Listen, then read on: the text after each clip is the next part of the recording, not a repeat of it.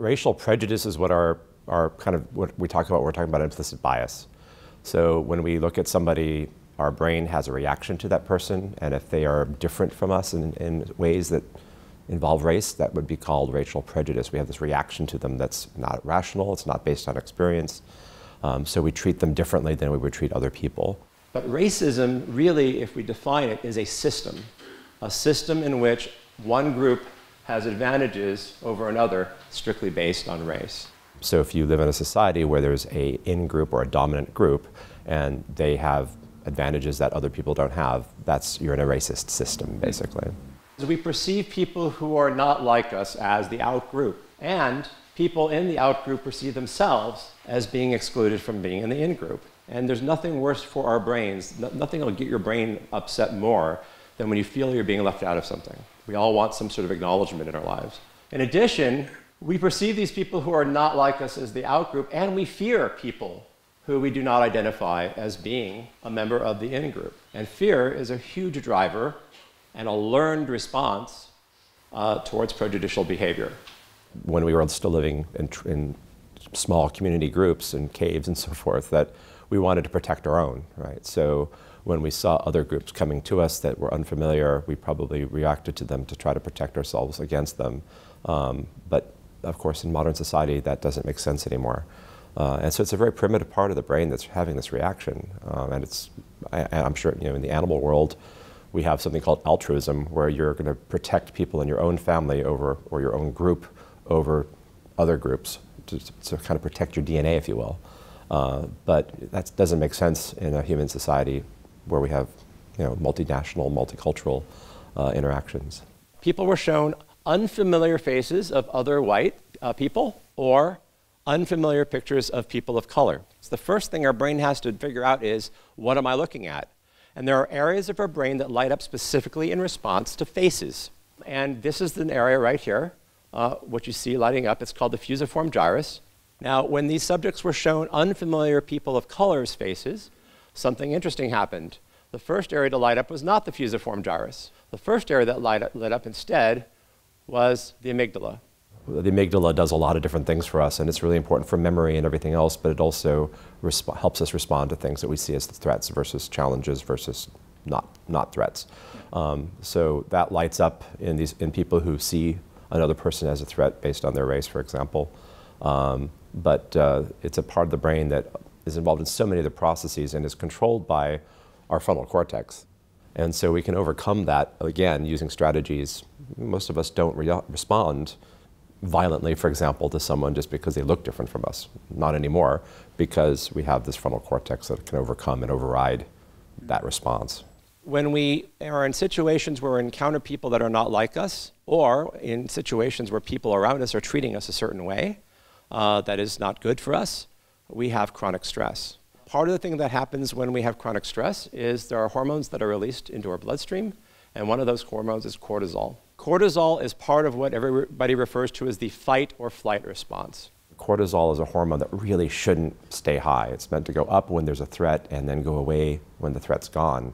So if you're in a constant state of stress like that, it causes incredible damage to the body. High levels of cortisol have been implicated in weight gain, changes in metabolic system that lead to diabetes and metabolic disorders, arthritis, decreased immune function, depression, hypertension, fatigue, problems with sleep and headaches, so-called tunnel vision, acid reflux disease, and hostility. Increased hostility and hypervigilance are all side effects of cortisol being high. My argument along those lines has been that racism is a public health problem because it's causing this chronic stress and this chronic damage. And it's exacerbating health conditions that would otherwise not be so serious. Now, there's something else that's really remarkable, and that is that there appear to be changes that happen to our DNA as a result of exposure to types of stress. And these are referred to as epigenetic. What's striking is that some of these changes, these so-called epigenetic changes, can be passed down to your children. So if you have a situation where stress from being in a situation involving racism is driving these epigenetic changes, you may be passing some of that down to your children. Now, it's not clear how many generations that will go down, And there's some suggestion that some of this could be reversible. So it's not a one-way path. And all of us have somehow inherited epigenetic changes from our families, experiences. We've had people who've had stress over our generations, obviously. But again, it's a remarkable finding to suggest again that this is a real health problem. We need to really be aware of the consequences of all of this. So I mentioned that if you're in a stressful situation, like being in a racist environment, your cortisol is going to be high.